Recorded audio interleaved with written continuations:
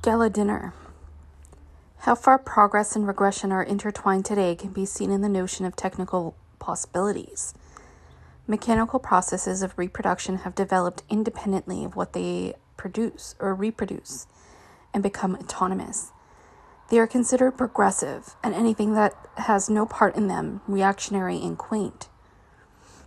Such beliefs are promoted all the more thoroughly because super machines, once they are to the slightest degree unused, threaten to become bad investments.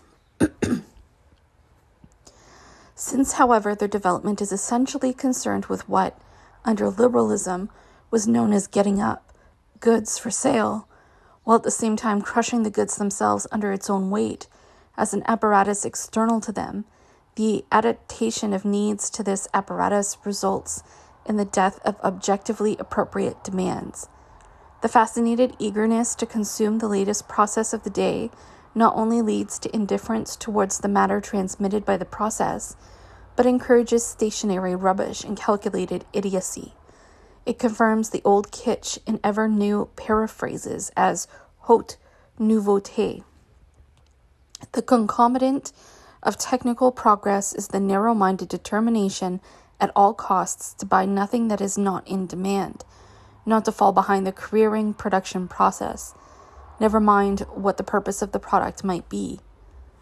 Keeping up crowding and queuing everywhere take the place of what were, to some extent, rational needs.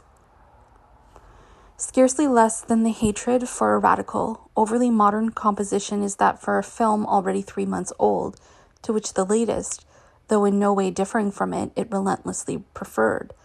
Just as the customers of mass society have to be on the scene at once, they cannot leave anything out. If the 19th century connoisseur only stayed for one act of an opera, partly for the barbaric reason that he would allow no spectacle to shorten his dinner, barbarism has now reached a point, the possibility of escape to a dinner being cut off, where it cannot stuff itself full enough of culture. Every program must be sat through to the end, every bestseller read, every film seen in its first flush in the top Odeon. The abundance of commodities indiscriminately consumed is becoming calamitous. It makes it impossible to find one way, and just as in a gigantic department store one looks out for a guide, the population wedged between wares await their leader.